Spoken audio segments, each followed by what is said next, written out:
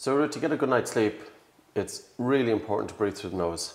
And I know it's not often mentioned in terms of sleep hygiene, but it's probably the #1 thing that we should be doing.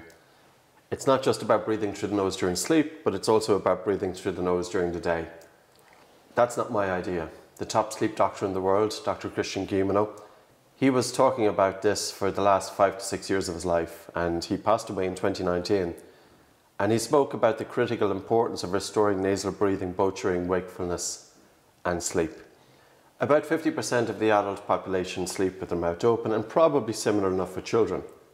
We should never wake up with a dry mouth in the morning. If we wake up with a dry mouth, it signifies that we are very likely to be mouth breathing during sleep. So one simple tool that we've been using for over 20 years is taping the mouth.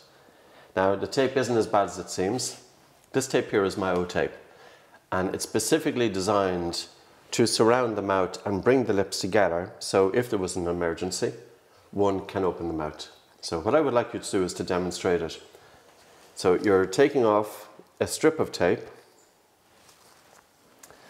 and you stretch it about 40% or so.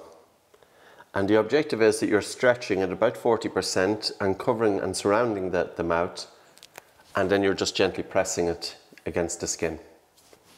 Now, because the tape is elasticated, it's creating a tension to bring your lips together.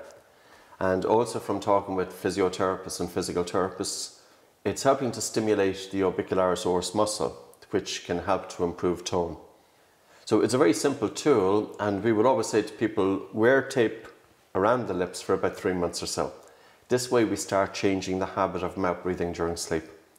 It's not just about getting the mouth closed during sleep, of course, it's also about improving our breathing patterns. So some people might think, well, all I have to do is tape up. Well, if you have a congested nose, you need to know the tools to decongest the nose.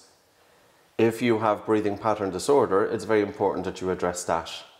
Getting the mouth closed is one factor, but also practicing different breathing exercises to improve breathing patterns is vital. So that is MyoTape.